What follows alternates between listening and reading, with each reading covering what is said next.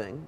Another thing is that I know I owe you I got a book that's coming out in about 3 weeks called Seattle 100. That's a little sticky that says office copy. And I've been kind of given the behind-the-scenes play-by-play in the 8 weeks up to launch here. So I know I owe you guys one of those before the end of the week. And then I've got a little set of notes here. Let me take a peek. And then lastly, for my opening salvo here is I'm headed to China on Friday to do a really killer assignment that I can't wait to tell you a little bit more about. But the intro is here. I'm flying to China, to Shanghai, and sailing with renowned explorer Mike Horn on his 110-foot sailboat, the Pangea, from Shanghai to Taipei. And reportedly, there's a full media center on the boat, and I'll be broadcasting. I don't know if I can broadcast live yet due to internet speeds, but I'm going to be reporting daily, if I can, via Facebook, blog, and Twitter about shooting for the very fancy watch company called Panerai, which I've got one of those on right now. Beautiful watches, and it's going to be a hell of an adventure. So if you're interested in pictures and photo and video and all that kind of stuff, or adventure, tune in with me and Mike Horn from the South China Sea. It's reportedly infested with pirates. Pirates. Pirates. Yar. They'll never find us though, because we're sailing in a big boat that says Mercedes on the side of it. And They wouldn't be looking Who for would that. rob that? they'll never figure it out. Okay, that's the state of the art, and let's. D'Artagnan is joining us now. Hello, Internet. You know all these guys, and I want to preface this broadcast with, these are the people that are normally on the other sides of the cameras, so we're broadcasting this with our good friend Alex, who's on the camera right there. What's up, Alex? And no one's really monitoring anything, so you'll have to. Yeah, Is credit that where true? credit's- Well, Mikal's back there running the show. Mikal, the producer's back there with the headphones on, just running the show. So anyway, if we may have some technical difficulties, or we may just glide through under Mikal's guide and nail it. So the topic of today, if I'm not mistaken, is workflow. You may have watched either the post from yesterday or the original workflow video. We made that video because it was probably the most requested thing. How do you guys treat your data? How do you guys, what software do you guys use? What do you store it on? And we got those questions bombarding us for years, and we thought it would be good if we did a video on how we actually run that. So we did that, and I think it's been seen about 200,000 times on YouTube alone now, and it's been pretty popular. And there's a huge pile. Hello, Kate. There's a huge pile of questions that have poured in. We couldn't really keep up with it on the blog, so we thought we'd do a Chase Jarvis Live and talk about it. And my esteemed colleagues here, D'Artagnan, Scott, and Eric, are a part of this broadcast because they are the ones who actually move the data around and crunch on the files and stuff. So they're actually every bit perhaps more knowledgeable on this than I am. We've got some of the things that we use piled up over here. We'll bring those on set when we can. And the goal is to answer a bunch of questions that we've already received and take live questions from Twitter at hashtag, which is the little number sign, CJ Live. Long, boring intro. Welcome on the show, D'Artagnan. Thank you. Scott? Eric? Hey. I have several questions. Is there anything that that I'm going to start asking you guys that have come in already from my blog post yesterday via email? Is there anything that you guys, any opening remarks that you would like to make to the internets? No, I'm pretty free of opening remarks. I just hope that you guys come with some good questions over at the hashtag there and give us a chance to help you out and answer you. Take that. There it is. I'm on the same page as D'Artagnan. Eric? Mm-hmm. Uh-huh. Internet, you can see why we spend most of the time behind the cameras. We're not good at this. Full of personality. No, we're going to try a new format too. We are going to stop at 11 o'clock Pacific time sharp, which is in 84 minutes by my clock here on my my computer. These things can go all day, and for one, we're trying to be a little bit disciplined. For two, I need to be somewhere at 11:30. So let's see. The first question is, well, again, there's a million. These are just some of the ones that are on my laptop there that have come in by my note here, 141 questions. First of all, why Aperture? So I'll answer mine and then kick it over to these guys. It's basically video. Video, I mean, there's a million reasons, and no software is bad. It's kind of like Mercedes or BMW, whether you're using Aperture or Lightroom. And for us, the fact that Aperture reads video, and we're often having a lot of mixed media on location, that's become a default to us. Plus, we really like how it integrates with the rest of the ecosystem. So, you want to touch on that, guys? I mean, Lightroom 3 brought video along with it too now. Aperture was out before it, so it sort of became our de facto. And when we started moving those databases around on the internets and across our own servers and stuff, we just got comfortable with it and haven't really moved too far into the Lightroom world or anybody else's software for that matter. Mm-hmm. Yeah. Yeah, so the general rule, as far as I'm concerned, is do what you're comfortable with and what gives you the best results. And the best results often have a whole lot to do with your practice. And so, yeah, we've been using it for, what, 4 years, something, 4 or 5 years now? Yeah. And we all know it front to back and can get, great results throughout the entire process. D'Artagnan will go in and hack web galleries out of there and tweak all the code. I've got the raw processing super dialed. I do like the raw processing engine. Yeah, and so as a team, I think we're just very, very comfortable using it and consistently happy with the results. So all's well. Yeah. What do you want to actually? You really do a lot of the video stuff. Yeah, I'm the video guy around here, and so I don't use Aperture a lot. Most of everything I do is in Final Cut Pro. But what's great about Aperture is that it's a nice, familiar workflow for Chase to work with, so he can go through and familiarize himself with the video too, rather than trying to make multiple Final Cut Pro projects or having him dabble in what I'm doing. You can go through and scrub through the audio. You can even do it when we're offloading in the field, so you can have your own, high level of familiarity with what I'm working with. Yeah, I like being able to refute. I mean, we call them dailies, but in many ways, when D'Artagnan's crunching the files right there, they're kind of hourlies. We want to make sure before we leave. Sometimes the productions are slow and luxurious, and you get the opportunity to like shoot and then take a day and review other things. And if you missed anything, go back. And a lot of times they're quick and fast-paced and furious, in which case it's more of a run and gun style, especially with a lot of the HD DSLR technology. And we need to move quickly, and quickly involves making sure we have the shot and looking at it on a big monitor in the truck before we move on. So we like to be able to scrub through there. I'm going to kick us on to another question here from Jay Wilker, which has a lot to do with storage on hard drives. So hopefully you've seen the workflow video. If not, just Google Chase Jarvis workflow, and you'll see that we use a lot of different hard drives. There's two primary things we focus on. One is backing up and get the data on as many copies as possible of on many hard drives as possible. One that is your working copy and a backup copy, and then also an offsite copy in case anything happens at the local location. And then the other one is that we emphasize the scalability. What we do in that video is obviously at a professional level. We've been doing this our whole lives. That's the only jobs that any of us have ever had.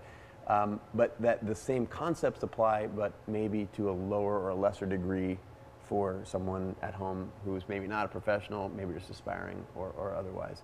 The question from Jay Wilker is about, okay, so you've got that data stored on off-site hard drives. Mm-hmm. How do you keep those things refreshed? How do you keep them? Because in theory, data can degrade on there. Absolutely. Yeah, and we're an advocate of not using DVDs, but definitely. You want to address that, D'Artagnan? Like Yeah, what we do? absolutely.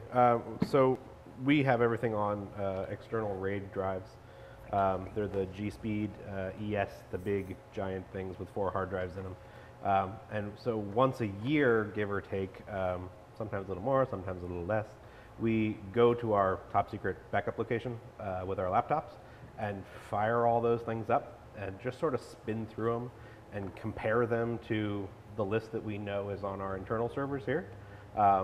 Not for a standpoint of really looking for missing bits and bytes, more as it's been told to me and I think other people by some really smart hard drivey guys, that the simple act of spinning up a hard drive and looking through each folder is really going to help it in its retention and its use over a period of time. Optical media, although it's getting better, still is not really a good long-term storage solution. I've spun up many of CDs and DVD backups even here in the studio where something that we burned 4 years ago is basically a coaster now. Drop it into your computer and there's just nothing on it. It's completely unreadable, which is frightening if you're the data management guy. Yeah, I love a good a coaster. pile of coasters around here. So we try to get into our top secret location and spin those hard drives up, especially the ones that sit for long periods of time. The current G-Speed that we're working with is coming in and out of the studio all the time. So that thing's always spinning up and spinning down and getting more data added to it. But once we hit that 8 terabyte storage capacity, then we file those things away. And so once a year we go and spin them up again. Although one thing worth noting on that, and it's sort of a side effect of technology just advancing, but when we started storing data in offsite drives, you know, maybe the highest capacity drive was 250 gigs or something like that. And so we got a pile of those drives, and as they were starting to get old and rusty, it made really good sense to consolidate all of that onto a 2 terabyte rated drive, and then we started stacking those up, and then technology got better, and we were able to reconsolidate. So the process of keeping the hard drives up to date also gives you the chance to both check your data and also to get it onto some more modern storage methods, which started all the way back with DVDs and is we still have everything we had on DVDs back in 1982, not 82, onto now our big, rated terabyte, many terabyte off-site storage. So all good. Yeah. There's a bazillion questions pouring in here, but I like that. There's Sorry, we've got a number of devices. Questions. Yeah. And my take is, that we go to great lengths to protect our data for our own, intellectual property and digital files is what we create for a living. It's what drives our business, and it's just too serious to mess around. So we are constantly checking and double checking the files that we've got against our main drive and our backup drive when we're on location. When we dump everything onto the server here, we check the right number of files, the right number of bits and bytes that have been copied from those drives onto the server. And then when we copy it from the server to our backup, our offsite drives, we're also doing the same thing. We're counting the number of files and we're counting the number of bits and bytes and comparing that those files have truly transferred. We're opening the files from that other hard drive to make sure that we're not losing anything along the way. And I think that underscores kind of like just general good data management principles. And the equivalent for someone who might not be in the pro photo video space is when you copy your music from one drive to another, is there the right number of songs, is the right number of files over there, and once you've done that, you're good. There's a number of questions. If you guys want to jump in on one, please do. Yeah, I just got a Twitter here from Vbons that wants to know about online cloud storage. We go back and forth at looking at this technology. As opposed to running everything to our offsite stuff, we constantly go, hey, it would be neat if we just press a button and walk away and it goes up there to the internet. The problem that we have is that the amount of data we have to transfer to go over the cloud could take a week per photo shoot, and we would end up being several weeks behind at the end of the year. They do allow for sending in hard drives, most of those services, but then we're already writing it to hard drives, so there doesn't seem any reason to send it. I do use some cloud storage personally at home for my own stuff. I like the way it works. It's sort of brainless. It just backs up my stuff, and it's nice. There's just not a cloud storage system that is cost effective as a offsite hard drive is when you compare the storage rate, and then the amount of transfer and the transfer time that it takes to go through for us. Word. Yeah, there's a lot of, we can come back with, what was remember the last shoot? I mean, sometimes if we're shooting 1 or 2 RED cameras and like the Nikon D3X, which is creating 25 megapixel, what are those file sizes? They're substantial, but you go away and you do that for a week on location, you come home, where it's like terabyte of data, or more. Yeah, it gets there. And you start piping that, pointing that data cannon at the cloud, and you start like looking at your fancy Panerai watch, going, "It's going to be like a week before this gets there." And if you head off and do it again, the next week, you start to see the pattern here. You could be in a problem. I'm very optimistic that as internet speeds and the pipes get bigger, that it's going to actually work for professionals. It's not quite there yet, or it might be suitable for a smaller professional outfit, but we're not there yet. Kate, the superstar producer, just slipped me this note. It says, "Can they watch on iPad?" Apparently, there's a lot of questions coming in, and the answer is yes, you can. Yes, it is Ustream, right? Ustream.tv/channel/ChaseJarvis. Basically, if you go through the Ustream angle as opposed to the ChaseJarvis live angle, they have a iPad, iPhone, MP4 live streaming thing happening on their end. So, Ustream.tv/channel/ChaseJarvis.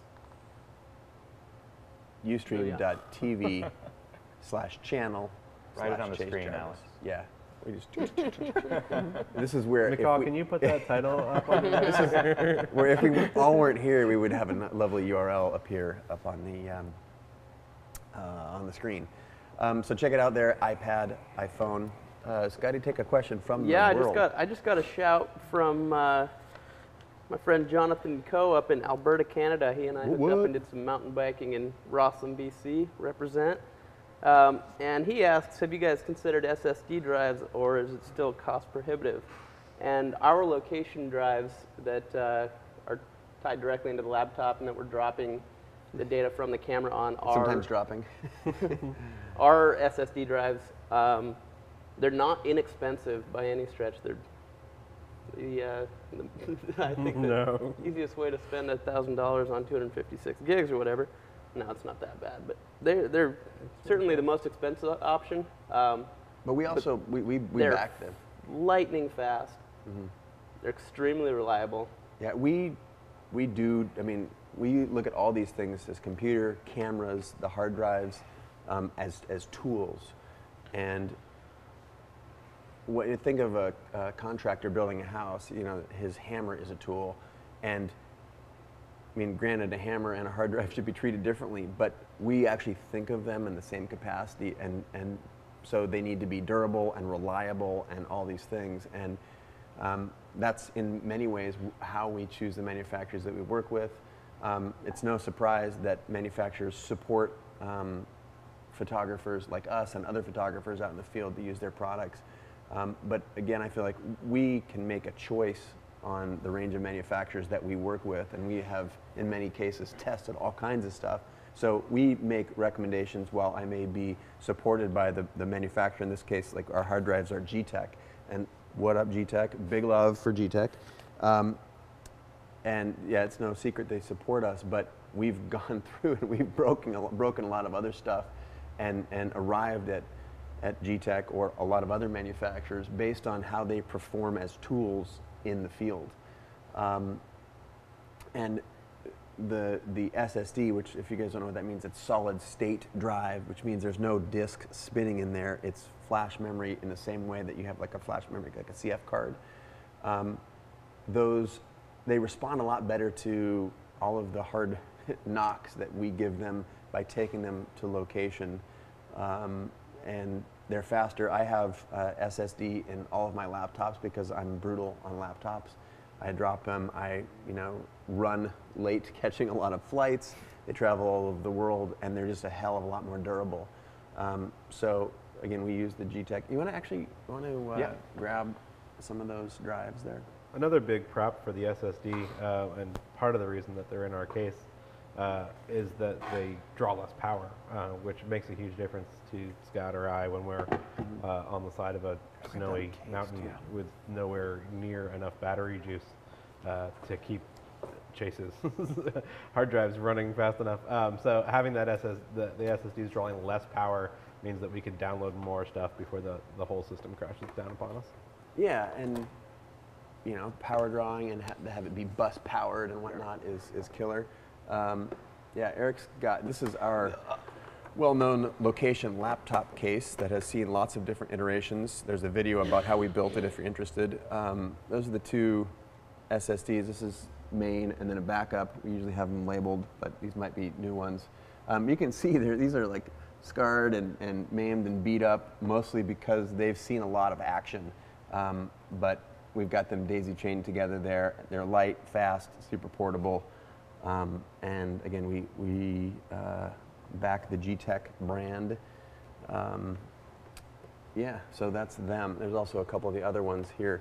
Let's go back to the phones, Eric. I know you've got some questions. I'm sure we'll get to this eventually. I don't know if we want to get to it yet, but Will McGregor asks, what about the best way of actually filing on the drives, dates, etc.? Shoot name.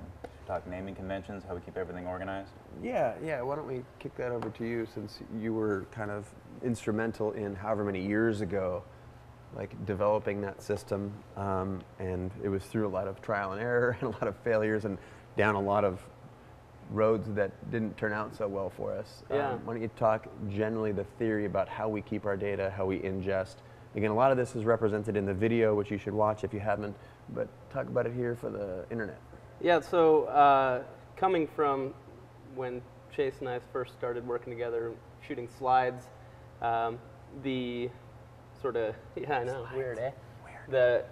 The standard convention was that you would sort of index things by subject matter, and so people had these crazy systems of, state, region, county, which activity it was, blah, blah, blah, and all kinds of keywording and this and that.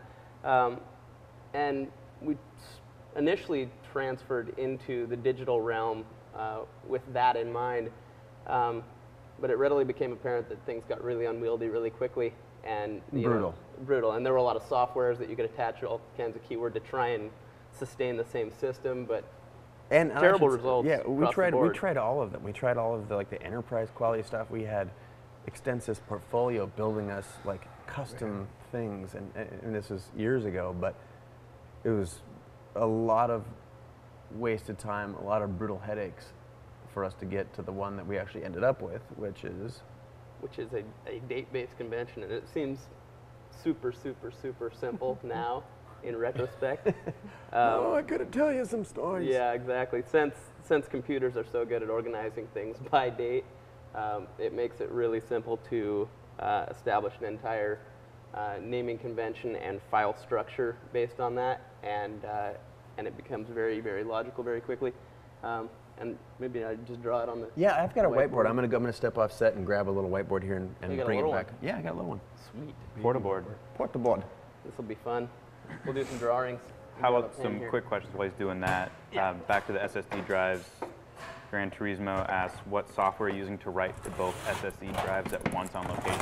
Aperture on import will actually write to a primary and a backup location. So over in the little import window on Aperture, you can say backup to main, or download to main and backup to secondary, and it will do all that stuff for you. And then also import them into the library, apply all our metadata and all of our naming convention on import. So we sort of gloss over that. Well, maybe we don't. We go through that in the video if you haven't watched it yet. But it's basically drop the card into the top of that thing, tell it what card number it is. This is card number 6 for today, and we're shooting for XYZ, and then it does everything else. puts all the naming and all the metadata in. On both the drives, right? Correct. Nice. All right. Naming convention. Naming convention. So I'll sort of, let's see, I guess I'll start broadly here. On our server in the big raw storage area, you're going to have a folder called 2010, which is this year.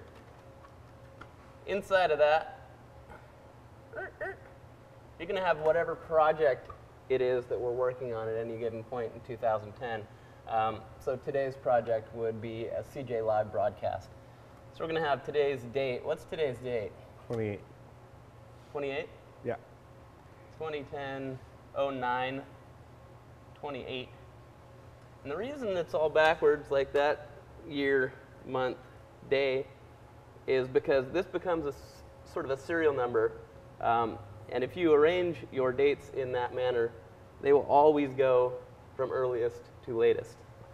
Yeah, and keep in mind that you got it like 09 for September, not 9, because that could screw you up. Always same have amount of digits. same digits. Booyah. All right. So we'll have a project called 2010-09-28 CJ Live. And that's another folder on the server. My folders are getting wide. Like my booty. Yep. Like his booty. Within that, we're going to have all of the different either cameras, or if this were a shoot, we might have it broken down by different shots, but there's going to be some sort of system where things are grouped together. In this case, there's one camera. Alex's camera. Alex Usually is we running have it. 3, but Yeah, we there's usually have multiple cameras. So hypothetically, there would be in here cam 1, cam 2, and then inside of each of those, you would have individual files. And the individual files have all of this information packed into the file name, which makes it super easy to always drill down anywhere in the server and find the exact file. So if we wanted a file out of that camera from halfway into the show, we would know that we can just search the entire server for this file name.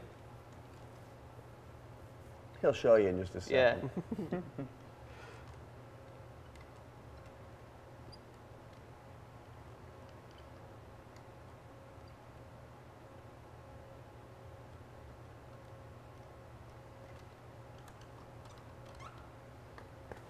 So it would be something along the lines of 2010-09-28 underscore, so that's the date of the shoot, underscore CJ Live, which is the name of the project that the shoot is happening within. And I should pause right there and say we always name every project. Right. Every ad campaign has a project name. Everything like this is all these are CJ Lives. Whether we're doing, if it's personal work, whatever, every shoot, and the producers are the ones that assign those. And we use those are definitive. They're not changing ever because then it would mess this up. So Right. CJ Live.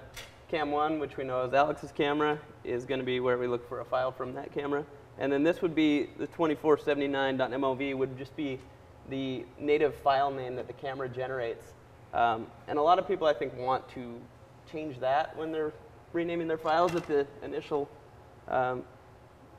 ingest. But we find the cameras assigning a file number to be super helpful, because then you all of a sudden have, what was it, usually 10,000 digits before it overlaps. And so that's just kind of another guarantee that you're never going to have duplicate file names, because within this day and that camera, that number's very, very unlikely to ever reset.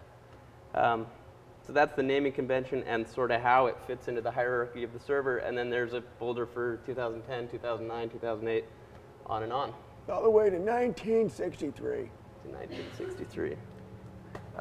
Yeah, cool. Let's erase that. I like having the whiteboard around.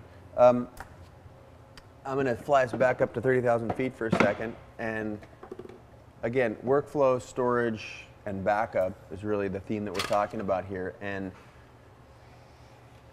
rather than take you through the video right now, the general overview is we capture something on site, The cards come out of the cameras. They go into our laptop, our MacBook Pro. They go from the MacBook Pro on G-Tech hard drives, a main and a backup. We use Aperture to name those files, and it sends it to both those hard drives. Those hard drives, as soon as we're off location, as in back at the hotel, we call it base camp. We've got a base camp room. One of those files gets put on our kind of base camp, a base camp rated hard drive. Second version of that data, usually the backup drive and those SSDs, goes to a separate room just in case like the base camp room gets jacked. Then we've got data separated. And someone asked, actually, just to further that, until we get back into the studio, that data stays separate. So usually I'll take a drive or one of the drives out of there. Scott will take a drive. Often we're on separate flights. If we're not on separate flights, we FedEx separately via a separate flight. So someone asked, that's what I was just about to dig into. Is Joseph Herzl, probably from Berlin. Maybe.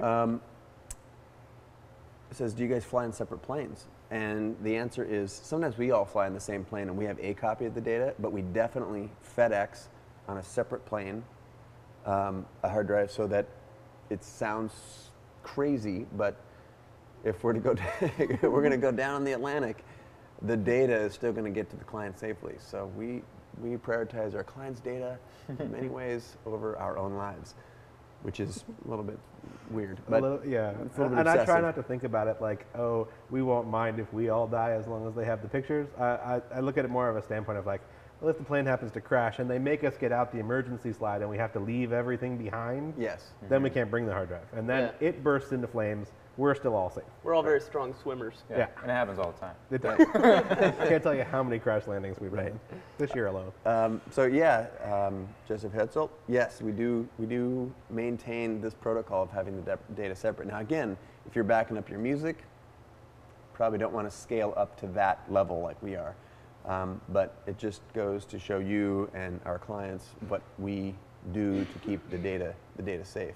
So as I mentioned, we put the stuff on the in-room rated hard drive, which we'll give you a tour of in just a second. Another one gets put in a different room, and then when the job is done, we usually fly with that guy, and then we'll FedEx a different one back to the studio. When we get to the studio, we take that data here, and we put it onto our server, which we have a monster server, the G-Tech G-Speed FC XL, which stands for Fiber Channel and Extra Large. We have like, I think 64 some odd terabytes of power and room. True. And we use the Apple X serves to drive that big pile of hard drives. And then once it's on the server, we put an offsite copy onto a G-Speed ES, which is the eSATA, Right. just faster eSATA transfer. external 8 terabyte. Right, and that's an 8 terabyte drive, and that lives at the secret location, my mom's house. Not really my mom's house. And so we've got, again, data in 2 separate places, and it doesn't stay in one place even over a single night ever. So that's the rough workflow. Want to talk about that for a second? So what's going on there? So this is this is what we use in our hotel rooms as our sort of location master drives. When we come in from a day of shooting, we'll take those little SSD drives that are on our Road Warrior kit and hook it up to this guy. And this is a G-Safe. The reason we use these things is because the rating between 2 hard drives is completely foolproof and completely mindless. Nobody has to remember to do it. Nobody has to think about what's going on. There's a controller in here that automatically writes everything to both drives. Done. So this is the easiest, safest, most mindless way of making that happen. Called the G-Safe? Yes. Safest. It's called the Safest. G-Safe. It's a good name for it, really. It'd be awkward if it was the G-unsafe, I guess. The G. It's okay. Yeah. No, it's awesome, bulletproof. And then those drives can actually get pulled out and live in separate rooms if need be as well. So again, that's the rough overall workflow that we just walked through. And Eric, take us back to the Some dude named Michael Garcia wants to know if our data has ever been jacked. Hi, Michael. Has our data ever been jacked? When you say jacked, I don't know if you mean held up at gunpoint and our data taken. But generally speaking, and I'm knocking on all kinds of wood, we have not had data, any major data problems. And I can say that I have had bodyguards, like that are actually data and film bodyguards. Again, you do not need a gun to back up your music. But at a strange level that I operate at, where there may be hundreds and hundreds of thousands of dollars in productions, one of a kind shots that can never be replicated, traveling in unsafe territory in some, I won't even name the countries because that's like naming the axis of evil. But I have had a bodyguard, someone who's assigned to watch over the data. As soon as the data is done, it's on the computer. It lives in a truck where Bruno is guarding the data. So we haven't been jacked. We haven't had any planes go down. We haven't had any mission critical hard drives die. And we haven't had any catastrophes, knock on wood again. But I believe that's because we have been freaks about maintaining the protocols that I have before woken up in the middle of the night and said, oh my God, there is a hard drive at the studio that I was supposed to take home. Or I know the same for D'Artagnan. And if it's 1 o'clock in the morning, I just gone to bed, I will get out of bed, drive down here, pick it up, and drive it home. So, yeah. And to answer your question, Michael, no bad news. We have, over the course of the 10 or 15 years we've been doing this, had many drives fail. Many drives, dozens of drives fail. And every brand has a certain failure rate. One of the reasons we ended up partnering with G-Tech is because we've had amazing success with those. We tested them. We found them incredibly reliable, and I should note that they just moved to putting enterprise quality drives in all of their all their speeds, I think. Yeah, and all of their speed category and above, I believe, which is huge. But they were awesome for us. But we have, in prior years had, I have personally gone through. Before SSDs were available in notebooks, I've personally gone through half a dozen more laptops drives than I care to reformat. So they do break. Yeah. They're active, especially ones in the server. That's why you spread it out over 14 or 16 drives, because those things are constantly running. They're always being spun up, and when one goes in a server, you can just and put a new one in, but that's an instance of a drive failing. So, and there's sort of one other layer of redundancy you can build into the system that's a little bit underrated, which is just don't reformat things until you need to.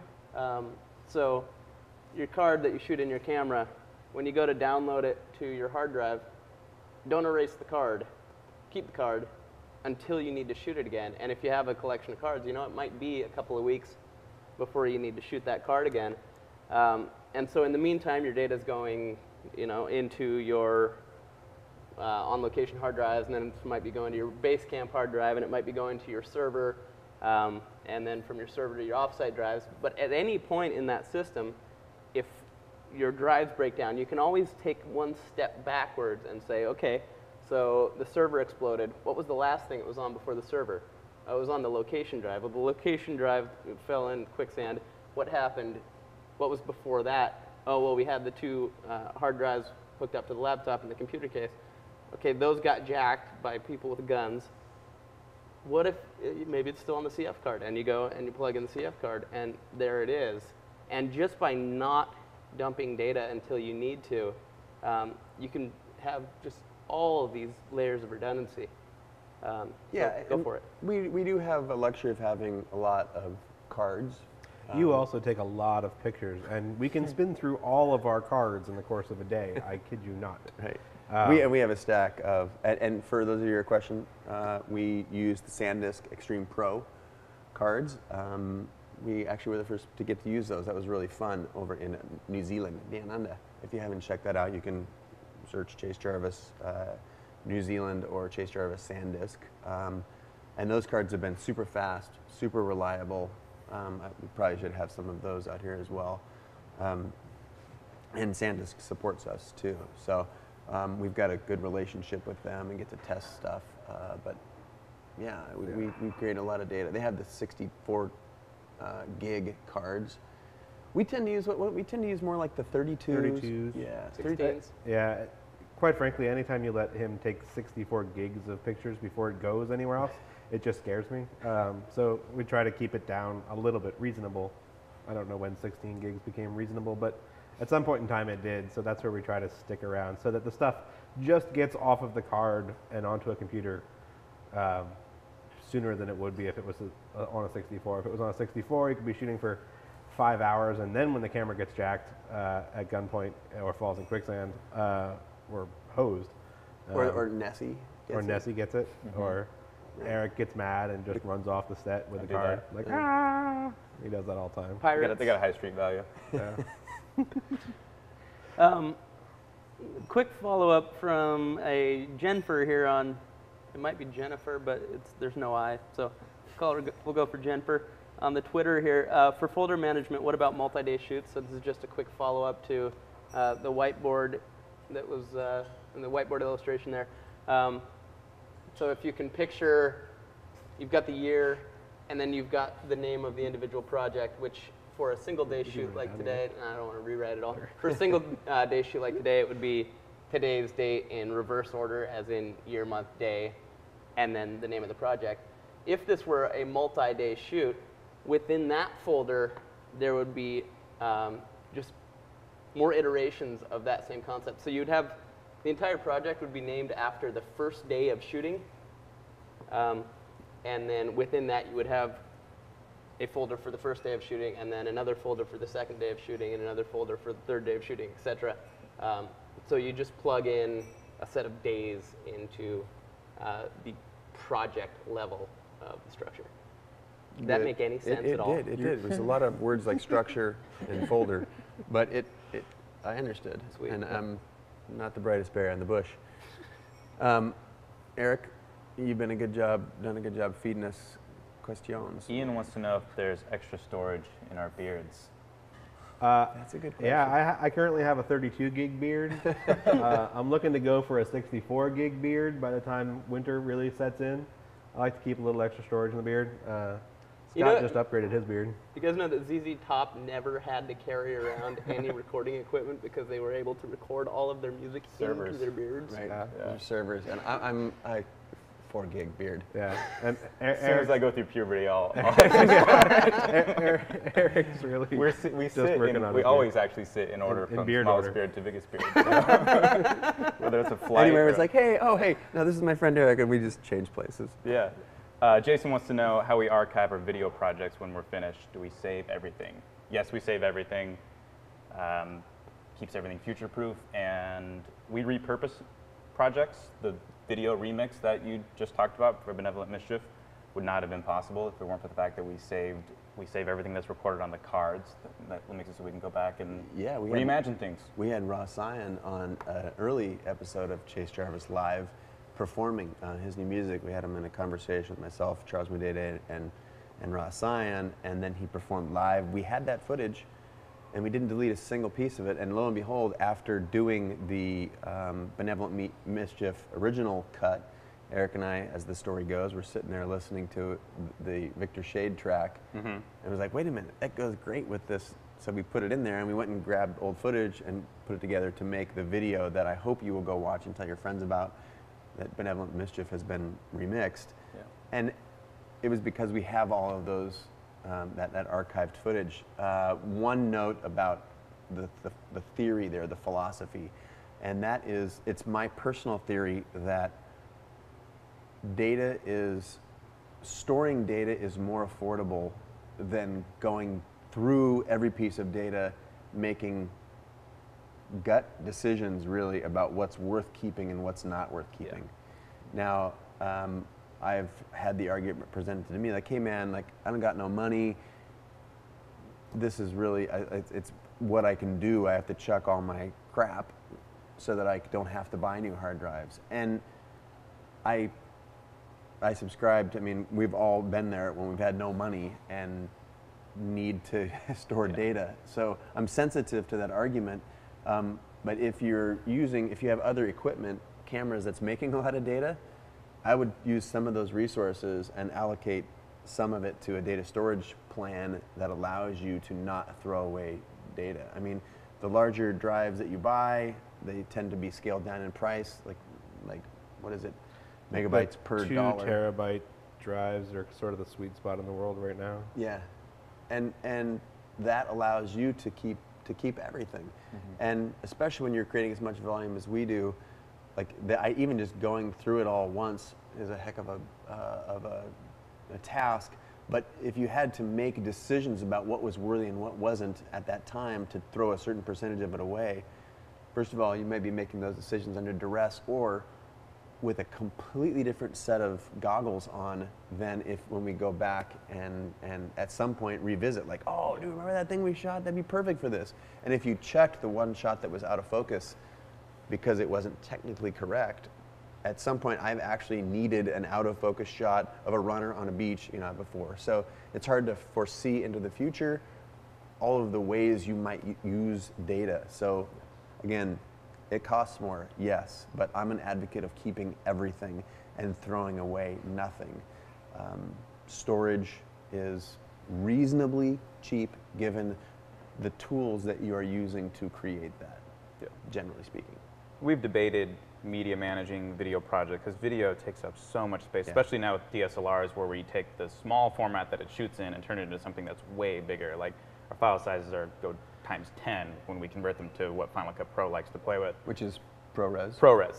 And just makes you too nervous to media manage stuff and let things go, let it die. So I'd say if you're on a smaller scale, if there's a project that was for a client that was years ago, I'd media manage. I wouldn't kill anything ever, but I mean, as far as like scalability of just get the cheapest drives you can get. Expensive drives are expensive because they're fast, they do all these things. You just get the slow USB 2 drives, get 2 of them, keep duplicates of everything. So if your cat knocks it off the kitchen table, right, you just go right back to the other one. Right, and again, it's like look at it as a car. Like less expensive car is still going to get you from A to B. And even within the brands that we use, like G-Tech, Hitachi, they have lower end brands as well. They're all great compared to maybe something that would be out of a small paper catalog that you get in the mail. But within certain brands, there are a range of price points too. So as Eric said, you can, if your data is less important to you, you can put it at risk by buying cheaper stuff. So.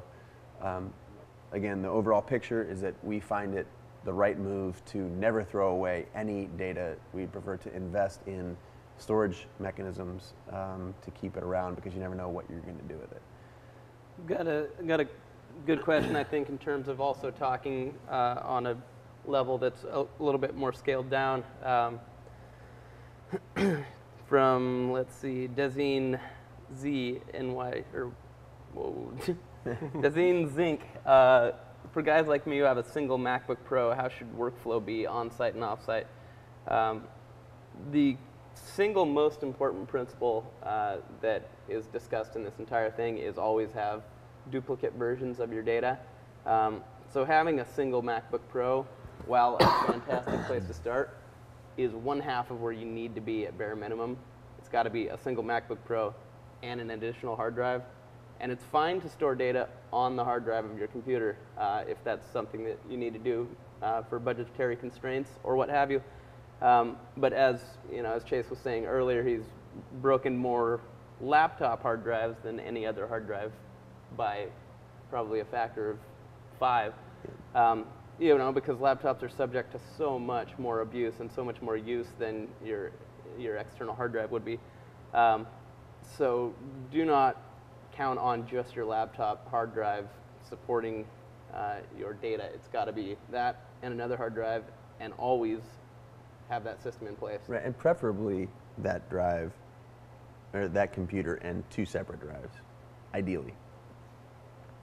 Ken Mott from Twitter would like to know why no tape storage for long-term backup.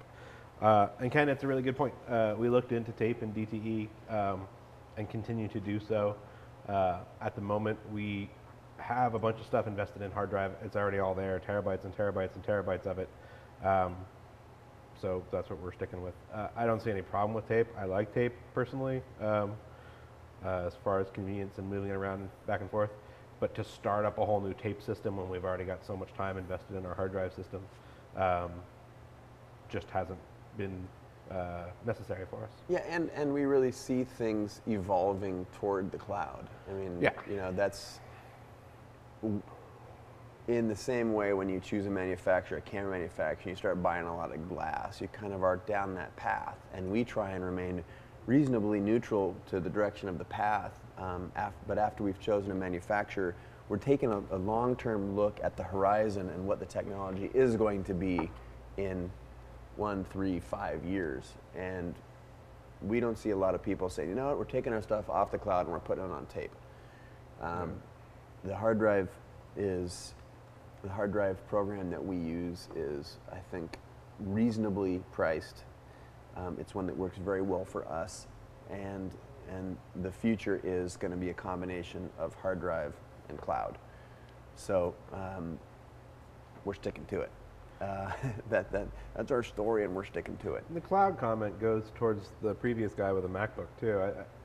While everything's on your MacBook, and if you just can't afford a hard drive, which is certainly possible out there, you could spend $5 a month on one of those services and just back up your photos to that too. There's incremental dollar amounts you can spend to get better and better access and protection of your photos.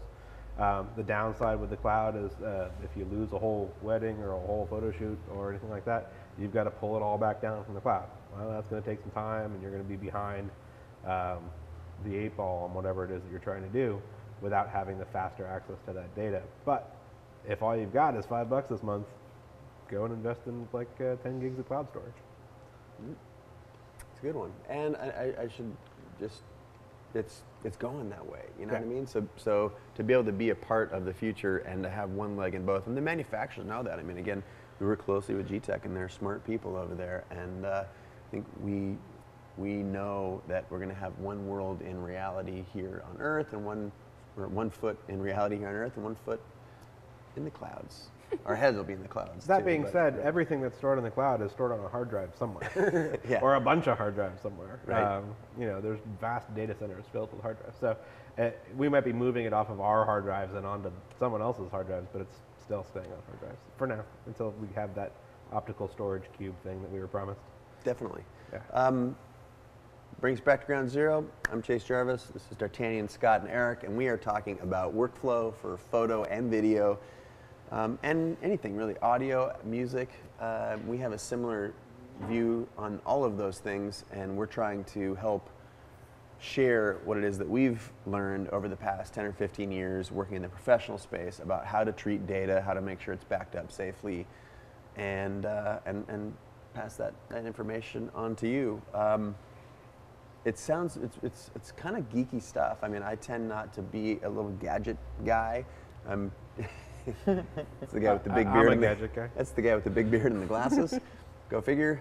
Shorts and sandals. But it's just so mission critical to the survival of data, and my job as an artist is to have those things around and available. So it's just an important reality.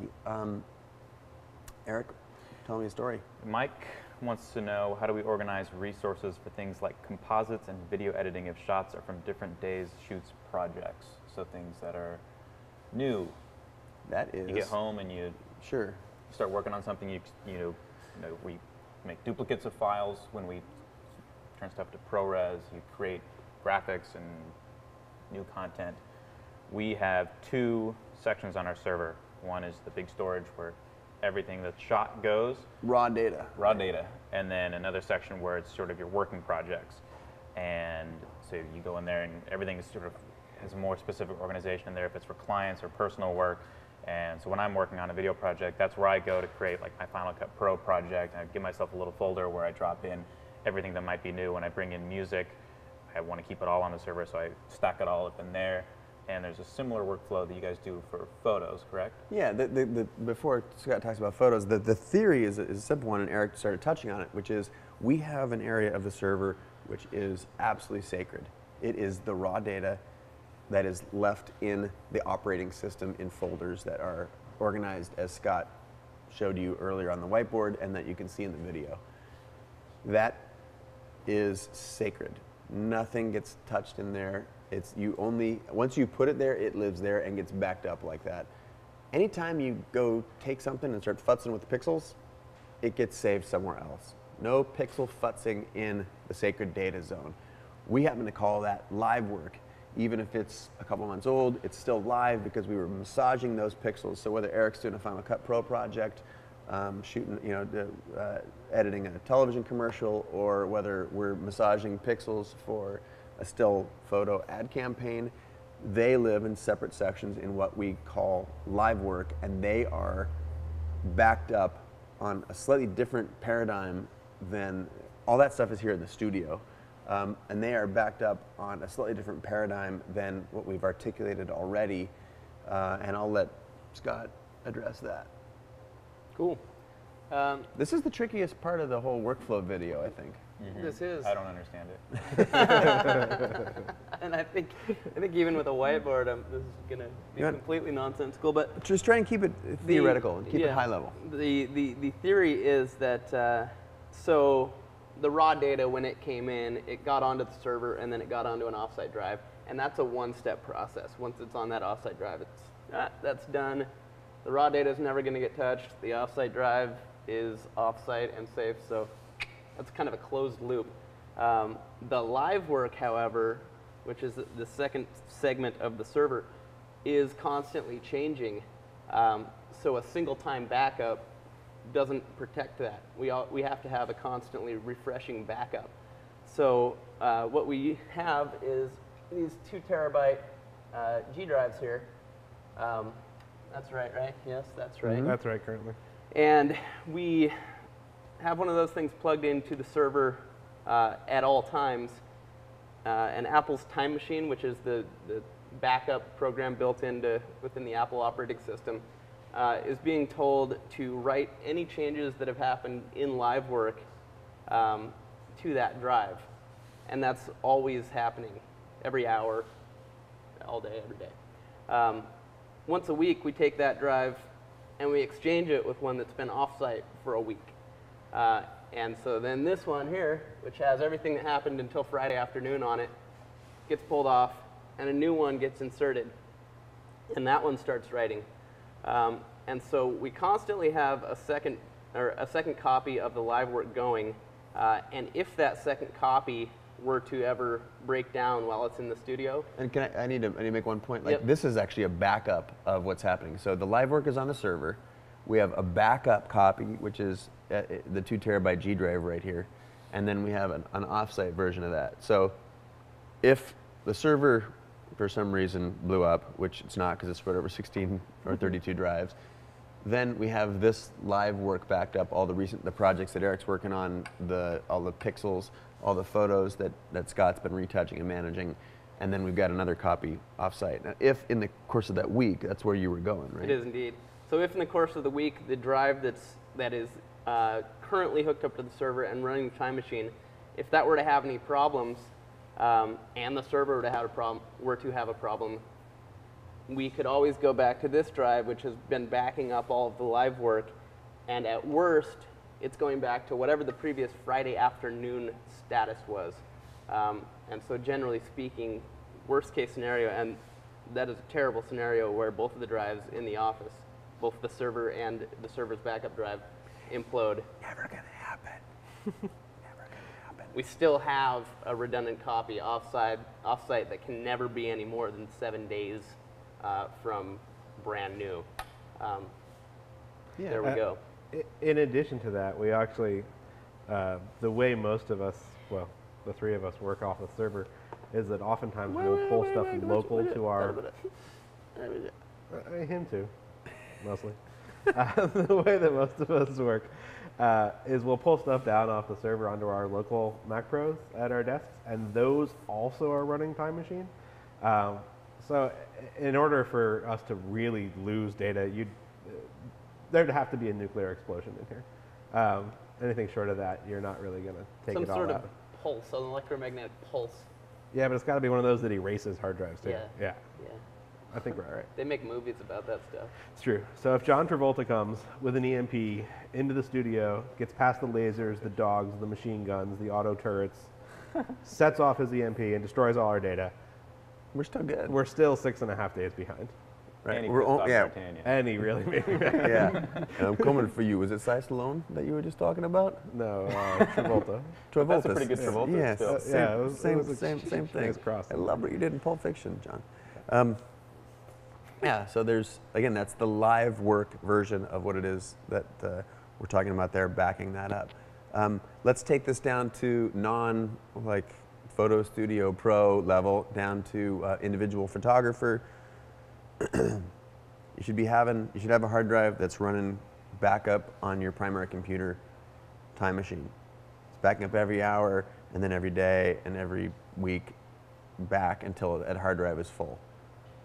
We actually use that system on every one of our individual machines as well. My laptop backs up to a separate drive.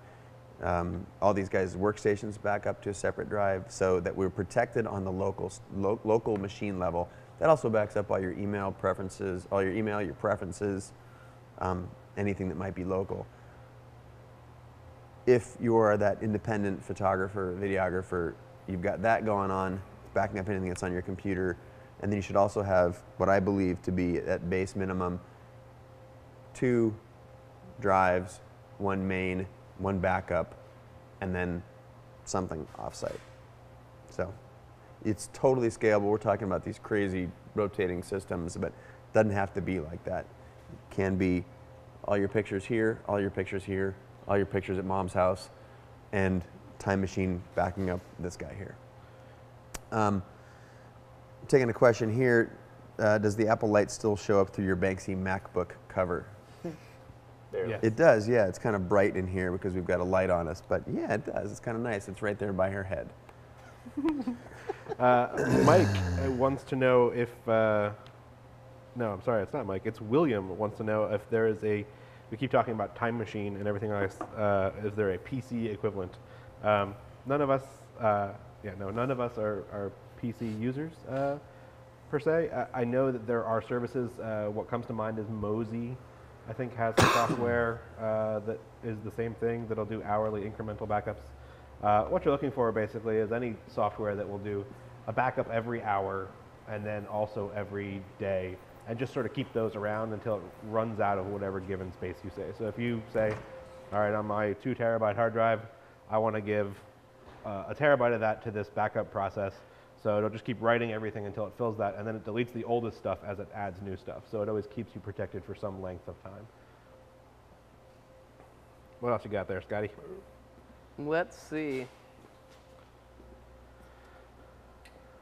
How about, let's see, I kind of lost in the Twitter stream one that I was looking at a little bit ago, but it was asking about the workflow and codecs and what have you for DSLR video. So maybe Eric can quickly address the workflow and the software and the formats. Yeah. So for video, the stuff that comes out of the camera is H.264 in most cases. Some of the Nikon cameras shoot AVIs, or it looks like they're all going H.264 with the D7000. Final Cut Pro doesn't really like that format. It creates all sorts of problems with rendering and even just simple playback. It likes to hang on clips sometimes, and it'll drive you insane. So we take everything through a compressor, which is part of the Final Cut Studio. We convert everything to ProRes. There are different levels of ProRes. Someone asked if ProRes 444 is overkill. You know, like for things like color grading, it'll hold more information. I've never compared like file sizes versus how long it takes. I've never noticed a difference in quality. So I guess maybe 444 is overkill. But so we run everything through compressor, and on a big shoot, that takes a very long time. But DSLRs are so great that just say it's worth it. So we'll get back from a shoot, set it and forget it, let it run overnight, have D'Artagnan log in from home because he has the technology to check in and make sure it's still going. And from there, you just bring it in and start working with it. Sometimes with some cameras, like if some of these DSLRs can shoot 60p, you can bring it into Cinema Tools, which is another part of the Final Cut Studio, and you can conform it to 24 frames a second, which makes it slow motion. You can do the same thing with 30p stuff. It'll give it like a hint of slow motion, which is kind of cool. Like the D7000 can shoot 30p. And some of the older Nikon cameras, looks like they've learned, is they shot like a true 24p, which doesn't sync up with audio very nicely. Everything is like 23.98 or 29.97 is sort of the NTSC is sort of the standard of frame rates, which I can't elaborate on because it's beyond my nerddom. But Cinema Tools will clean that stuff up. You can take something that's 24 and change it to 23.97 and make sure it syncs up with all your audio that your sound guys recorded separately. Backing up to compressor, if you're not in the Final Cut workflow, MPEG Stream Clip is a very cheap, possibly free piece of software that does the same thing, do batch conversions, and it's really great. It brings in everything and outputs everything. That's about it. We use, compressor, Final Cut Pro, ProRes. Boom. And there are some other, we do a lot of work with the Red cameras. We like you, Red. You're very nice to us, and you make pretty files. We use the Red Cine software.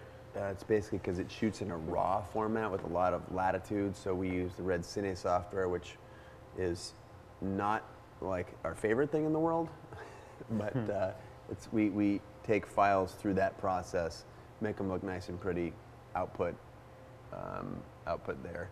And same with the Phantom camera, the Phantom HD, which shoots at 1,000 frames per second in full 1080. That has its own workflow too. But so by and large, we end up kicking everything into 422, and that's what we uniformly drive our Final Cut Pro projects through. Final Cut Pro's Apple platform. There's also others that we plenty of others. Yep, Avid and what's the Adobe Premiere. Right. There you go. Sony Vegas is pretty cool. Vegas. Sony Vegas, Vegas baby. So, but again, we use Apple Final Cut Pro, and it's, I think most folks do. I don't want to make an assumption, but I think if you look at the market share, it's pretty heavily tilted toward Final Cut Studio is rad. Comes with everything you need. Yep.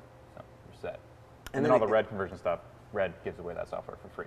Right, and you have to have it. And it does the Final Cut Pro Studio. It also, in the same way that we like Aperture, it integrates really nicely with the Apple ecosystem. You can send things back and forth to one another, and we of course like that option as well. So my computer just ran out of batteries because I didn't plug it in for the last 2 days. You want the Road Warrior? No, that's okay. Good. So Tim Roper says, and this is a point that we sort of glanced on but didn't fully touch, what happens to the live work once it gets to a archive state? And that's something that we do actually have a plan for, Tim. I got one so, back here, man. I don't know, Scott, if you want to continue elaborating down your... All right. So we have our live drives that are getting time machined, obviously, but if we just let that keep expanding and expanding and expanding, two things happen. One, the 2 terabyte drives will eventually run out of space, so will 4, so will 8, so will 16 at some point in time. And the time that it takes to back up all that stuff will become longer than we have in our week-long rotation. So what we did was we segment our live drive to a archive portion and a current portion, and we set our time limit on how long stuff stays in current. So once a quarter, maybe for yourself it's going to be once every 6 months or once a year, who knows, just depending on how much data you're creating. You take everything that hasn't been touched in 3 months and stick it in the archive section. Every folder that's in one is in the other. So every client, every Word document, every whatever, every upper level folder structure is copied over on both sides. So you can move it from our client work over on the current side to our client work on the archive side. And that gets backed up once a quarter. So stuff is moving out of current and into archive and getting backed up less frequently. It still gets backed up more regularly than the one time, this is our raw data, we put it away, because there is potential for us to go back and change something to it. Somebody might make an image request, a stock request for something we shot a year and a half ago. Scott will go in and maybe tweak up some contrast or something like that. And we want to make sure that gets picked up, but it's not receiving the same amount of attention that it was while it was in the current work. So it's not going to be backed up every hour. That's what we do with our stuff that reaches archive status.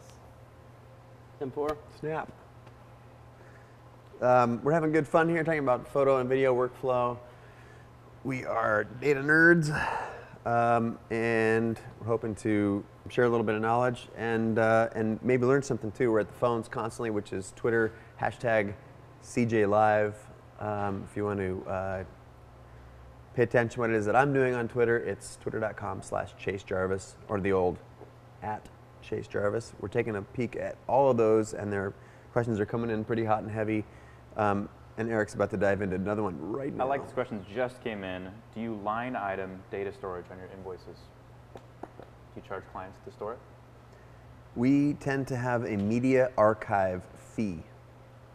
That fee is flexible depending on how much data storage we will be capturing. But since we go through a lot of hard drives, we bill the client for those hard drives. And often they keep them, whether we like to do it or not, or it's a big ad agency and it just gets tracked down. But there are costs, even with the cables and all that stuff, that we're constantly buying. I've mentioned before we're supported by several manufacturers, but there are a lot of costs that go into maintaining that, and so we usually have a flat fee of, and it's cheap, it's like $150 for commercial projects, media management. Or data archive storage. I don't remember what the line item is called. So, yeah, and people they understand because they all are backing up their own music now. And that's one of the things that I love about this particular CJ Live, in this particular CJ Live in particular, is that this, like, we're talking about pro photo and video storage, but it's my hope out there that there are people watching who aren't pro photographers and filmmakers, and that they just want to know how to back up their music. And all of these things apply in some way, shape, or form. Primarily the theory. And the theory, again, we've said it 3 or 4 times throughout the course of the broadcast, is as soon as you can, have multiple copies of your data, have them separate but equal, and have another one off-site in case something happens, a fire or a flood or Loch Ness Monster, Nessie attacks your home. For all those reasons, this should be able to apply to anybody on the internet or who's using a computer. So, Len Hicks actually asked, you're going to go there too, weren't Exactly you? We where I were was both gonna making go. the same tweet. Wants to know if we use a similar or scaled down backup plan in our home lives. So I know that you just sort of touched on that we sort of scale it everywhere, but I thought it might be fun to say what we do for our home lives. sure. Sweet. E-Rock, small beard, start it off. Small beard. I I have my laptop at home, and then I have an external hard drive that's hooked up to a Mac Mini that's sort of part of my entertainment center. And as rarely as I can, I don't have any automated system of doing it. I use Time Machine. I have a little drive that I try to plug in every couple days and keep everything backed up on there.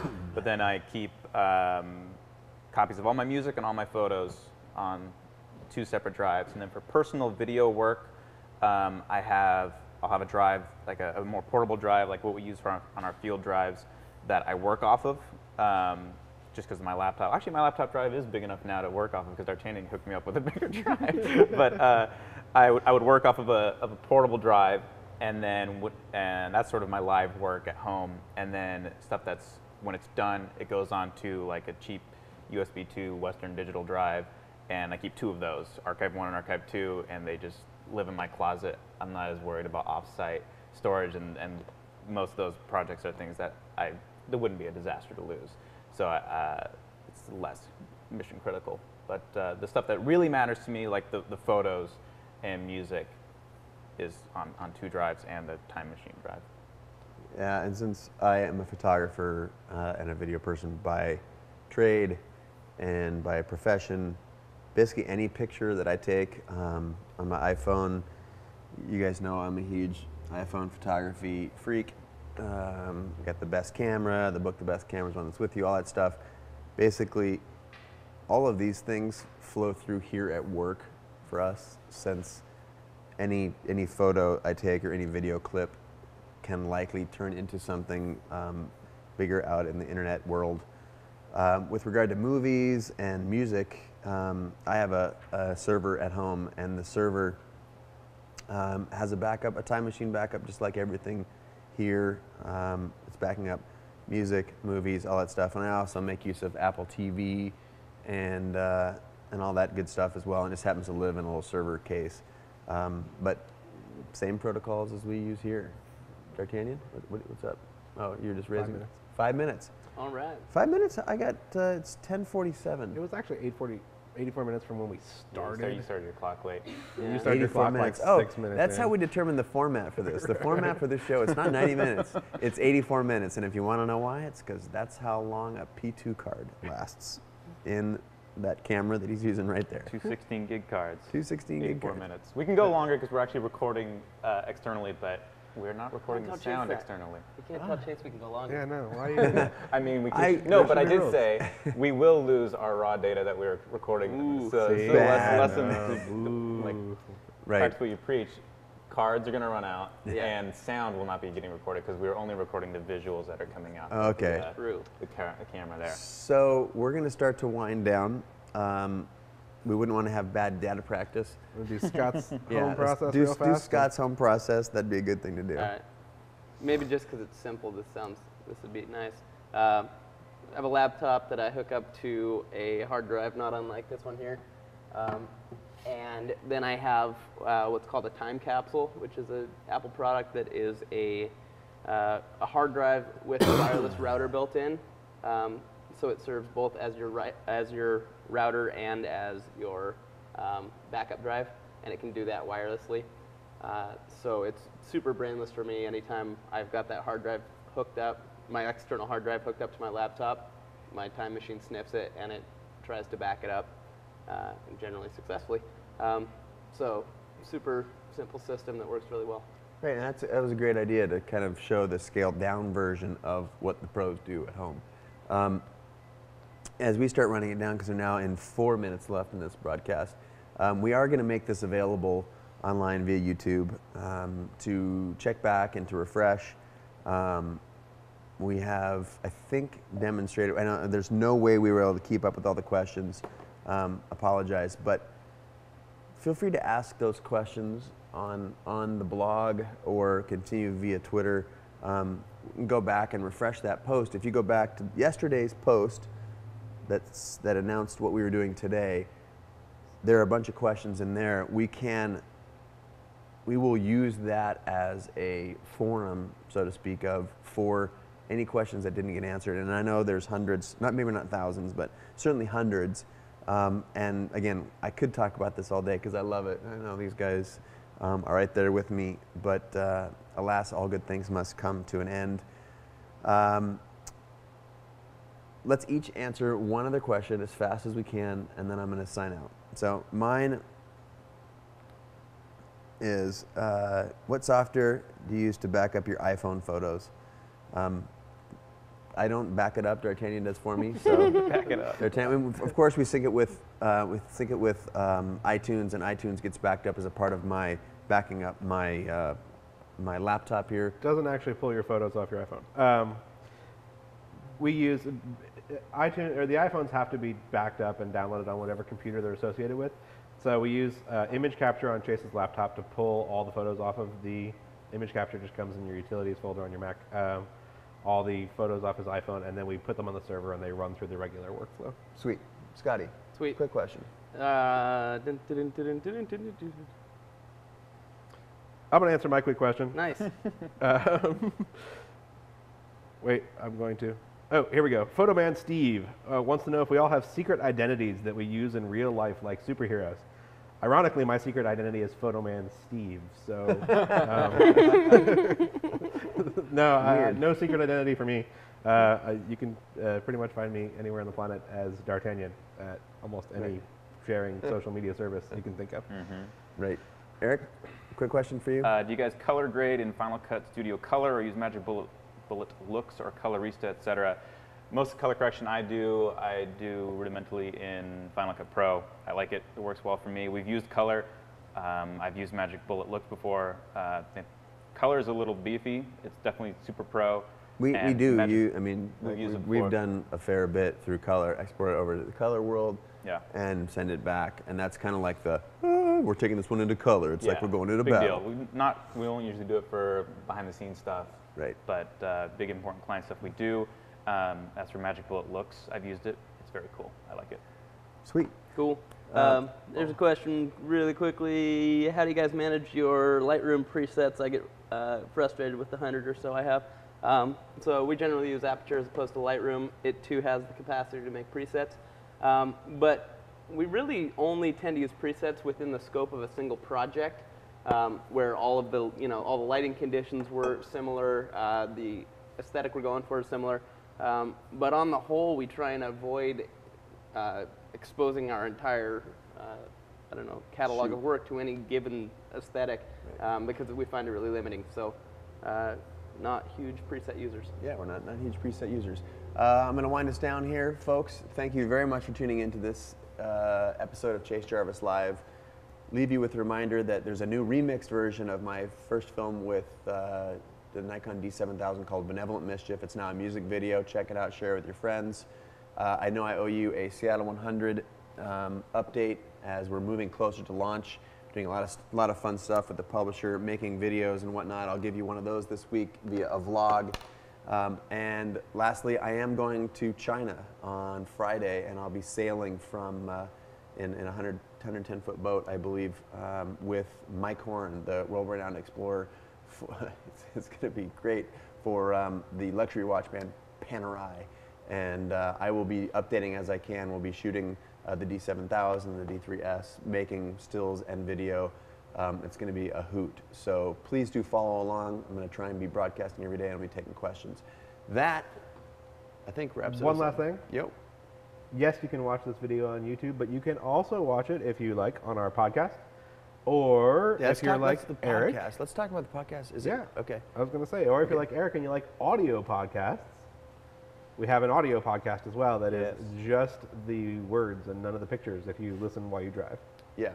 And that will be, I will make an announcement of that because that's been running quietly in the background as we're testing it, and I haven't told anybody yet. Signing off, au revoir from Chase Jarvis Live. We bid you adieu. Ciao.